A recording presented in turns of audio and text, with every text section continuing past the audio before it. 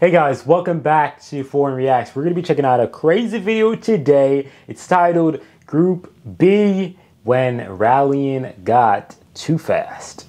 Rallying is a crazy sport, in my humble opinion. It's something that I don't think I would ever actually partake in because I think the skills are heightened.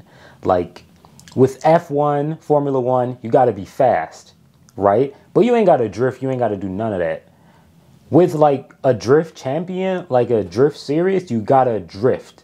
With rally, you got to drift and you got to have speed because you're racing against the time, right? So you need a combination of, skills to actually successfully do this. In the co-driver, like there's a whole lot of things that goes on with rallying. I think no matter what driving thing I would do, like for fun, I think rallying would just be one thing that I would not mess with. It is just next level in my humble opinion. Y'all can let me know if you would mess with it like that for yourself, but watching it, it's definitely vibe. But we're gonna be checking out this video right now, so thank you for watching. Without further ado guys, let's get right into this video. The Audi Quattro, Lancia 037 and the Peugeot 205 T16, some of the most iconic names in rallying. Cars that pushed the limits of what was possible in a way that we haven't seen since. It was called Group B and is still held as the golden era of rallying. Group B was a class where manufacturers were allowed to go all out with almost unlimited power, crazy aerodynamics and new exotic materials. It brought about new technologies like four-wheel drive, semi-automatic gearboxes and clever turbocharging systems.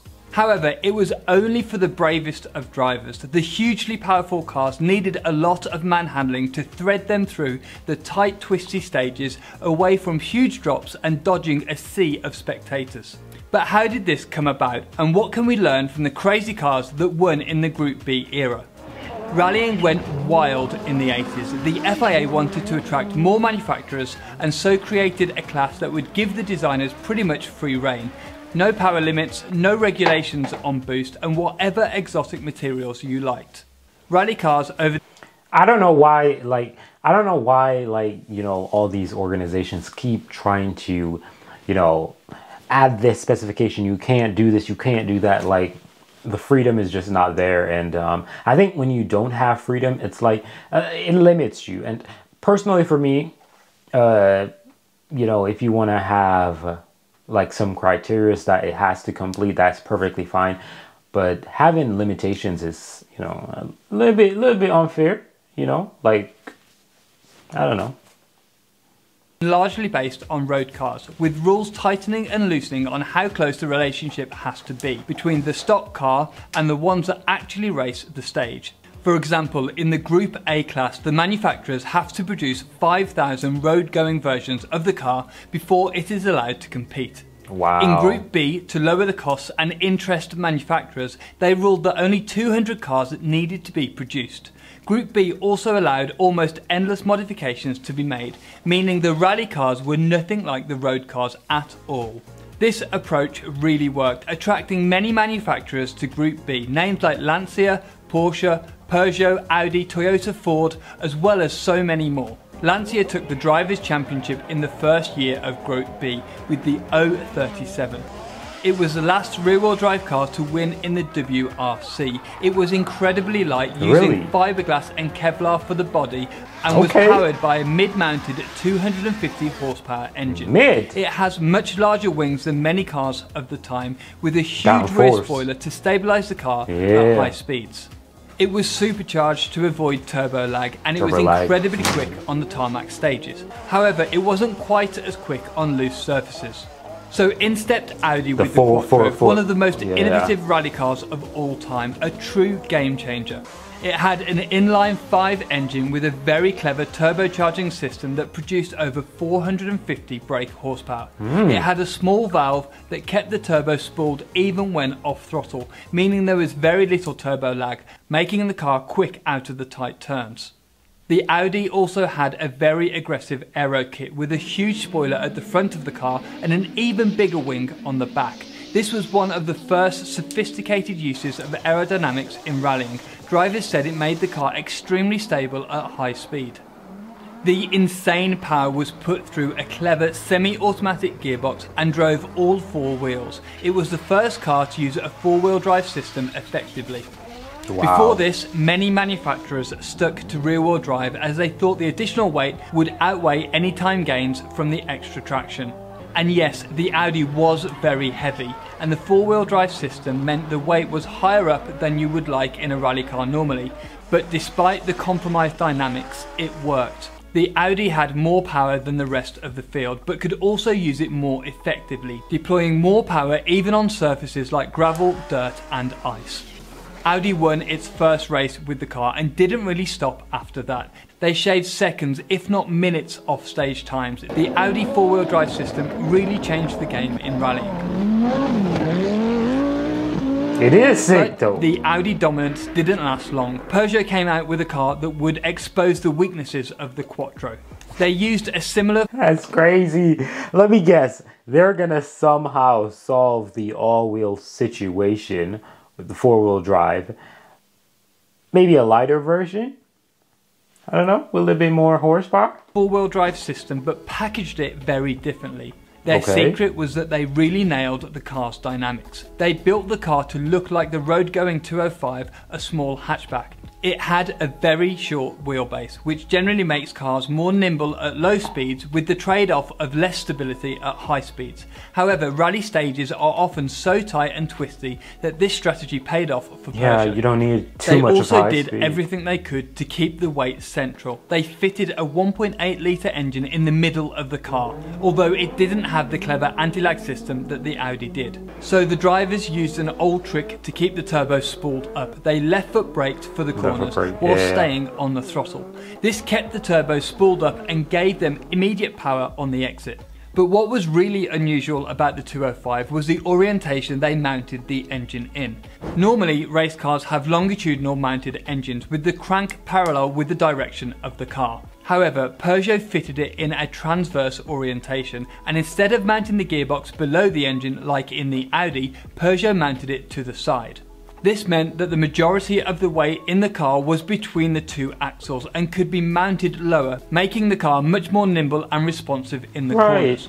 Low centre of gravity means the car doesn't roll too much, and if it's in the centre of the chassis, the car is easier to rotate in the corners.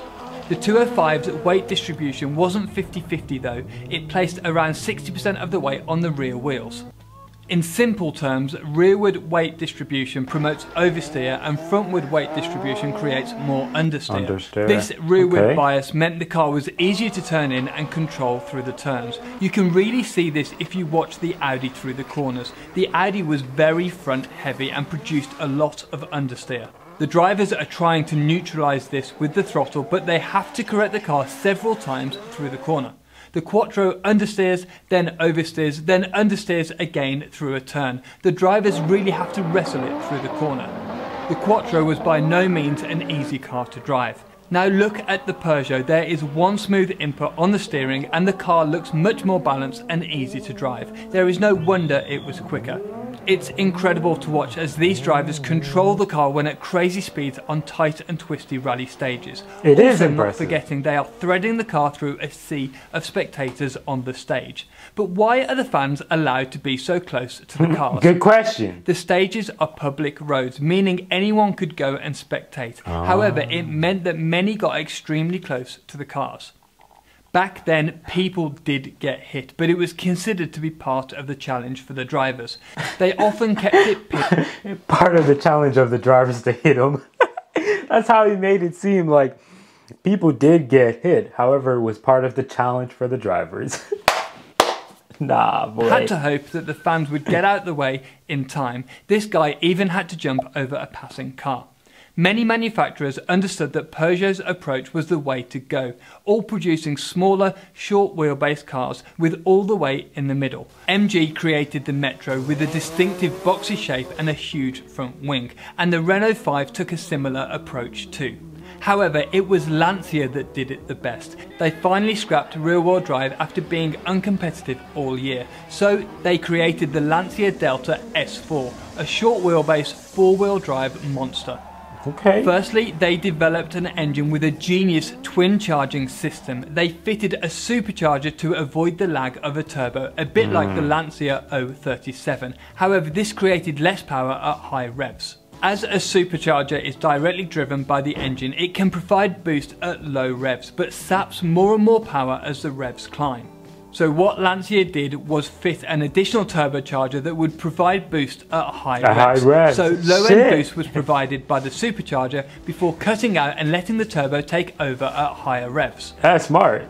This meant the Delta S4 was amazingly powerful and had the grip to put it down onto the stage. It took many wins before eventually bringing the Group B era to a close. This era of rallying was amazing to watch. Incredibly fast cars and amazing drivers all pushing to the limits of what's possible. There were different winners every year and cars that looked remarkably different with incredible engineering. However, you can't ignore the fact that it was extremely dangerous. The cars were too powerful, difficult to drive, and not enough emphasis was put on the safety of drivers and spectators. The biggest issue was the minimum weight rule. Cars could weigh as little as 890 kilograms. So to be competitive, manufacturers would do anything they could to get this limit down. This created a breed of cars that were very fragile and not up to the job of protecting drivers in a crash. Many of the drivers explained that That's crazy, man. If this weight limit was higher, more strengthening could have been added to better protect the drivers in a crash. That's big facts. Several huge crashes happened. In Portugal, Santos crested a rise in his Ford RS200. He lost control and went off the course, horrifically injuring 31 spectators and killing 3. All the teams immediately pulled out of the rally and it left Group B hanging on by a thread. A few months later, the final blow came. Lancia's Henri Toivonen was the championship favourite when he lost control late in a fast turn. He was winning by a huge margin when he and his co-driver Sergio Cresto came flying off the road, heading down a steep hill. The impact ruptured the fuel tank, spilling fuel over the red-hot turbocharger, sending the car up in flames. After the incident, it was barely recognisable as a car and both Henri and Sergio were killed in the crash. This led to many manufacturers pulling out and the FIA ended the Group B class the following year. You should watch this video where I explain what it takes. That's so sad. That's really sad. That's really sad. So, you know, dang, had to die for him to stop it. That's really sad. I wish that it was still something going on, but obviously seeing that they died, it's not going to keep going at all. Pretty sad, but yeah, Group B was definitely insane. Wish I could have witnessed it. Wish there were videos off Group B. If you guys know any, leave those in the comment section down below. Thank you for watching though. We up out of here. Until next time, peace.